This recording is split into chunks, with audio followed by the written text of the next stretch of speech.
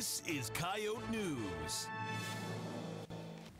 Last Wednesday, we looked into a reported vandalism in Olson Hall related to white supremacy.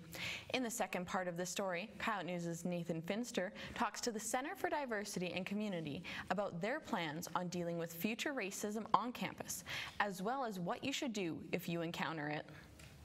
When racist events happen, like the swastika that was drawn on a dryer in Olson Hall last month, many people wonder, what can they do to help? However, Lena Tran, the Intercultural Programming Coordinator for the Center for Diversity and Community, says that free speech must be taken into consideration.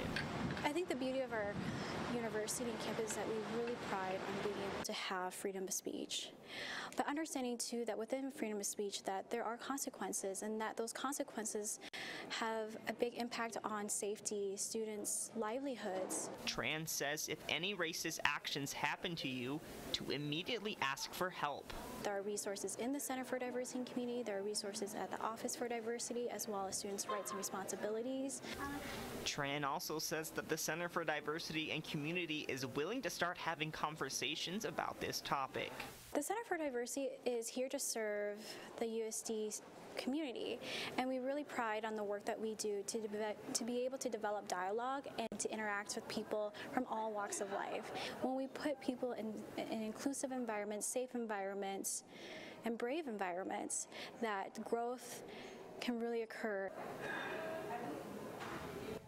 The Center for Diversity and Community is located on the second floor of the MUC if students have questions or concerns on the issue.